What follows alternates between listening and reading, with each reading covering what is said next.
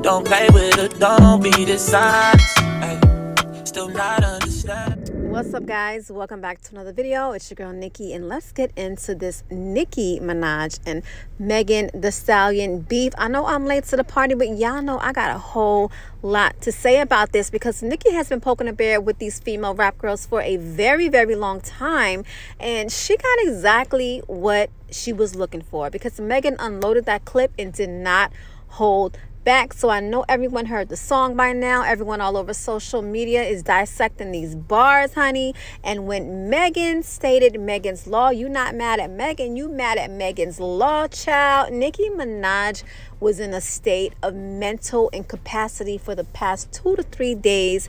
Okay, she was probably balled up in a corner somewhere, losing her fucking mind. She really played herself the way that she came back on Megan.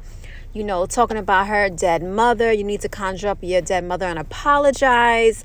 And she was just saying a whole lot of, okay? Really making herself look crazy out here in these social media streets. People all in the comments, all over the blog sites were really dragging Nicki for the things that she was saying. Now, some people felt that Nicki Minaj's verse was justified, okay? Because when Megan mentioned Megan's law, we know that she was referencing that back to Nicki Minaj's husband and her brother, who both have associated cases with R-wording younger women. Or Nicki Minaj's brother is currently serving time for R-wording his stepdaughter, allegedly. So that's what drove Nicki over the edge.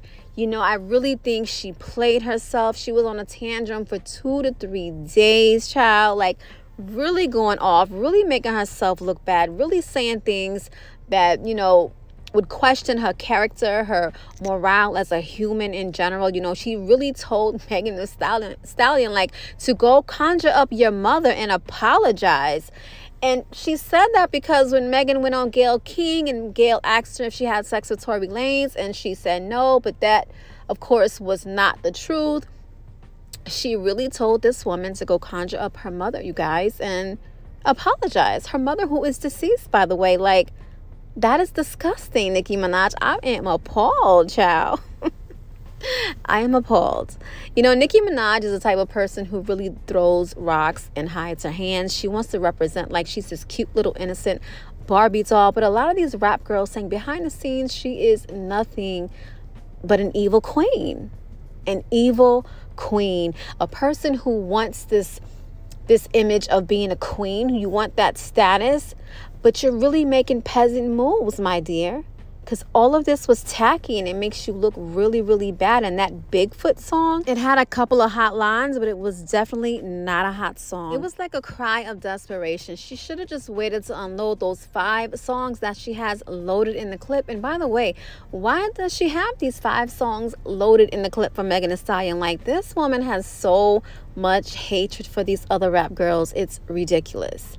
You know, you cannot be competition, or Nicki Minaj will subliminally come at you in every song and every chance that she gets. It's crazy that she's like that, you know. She wants to hold herself to this queen status, but really, she's this person who's really jealous and envious of other rap girls. And she really has no need to be because she's so talented. She can really out-rap any of these women.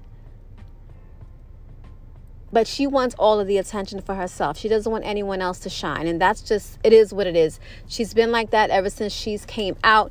Y'all remember how she came at Iggy Azalea, when Iggy had that hot song and she was getting all that attention and it was charting, and then Nicki Minaj started subliminally dissing her. Like, it's crazy. Nicki Minaj has this pattern historically to sub rap girls who are charting on the charts. That just is what it is. So she really kept poking the bear with Megan. Megan came back. Megan unloaded.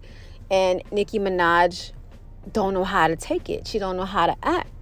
She's spiraling out of control. She's unraveling on social media. I'm surprised that she doesn't have someone taking her phone. Like, where's Mr. Petty at? Where's her husband? Where's this tough guy gangster at? Like, protect your wife at the end of the day. She's really playing herself. And we know Megan got that rock management on her side.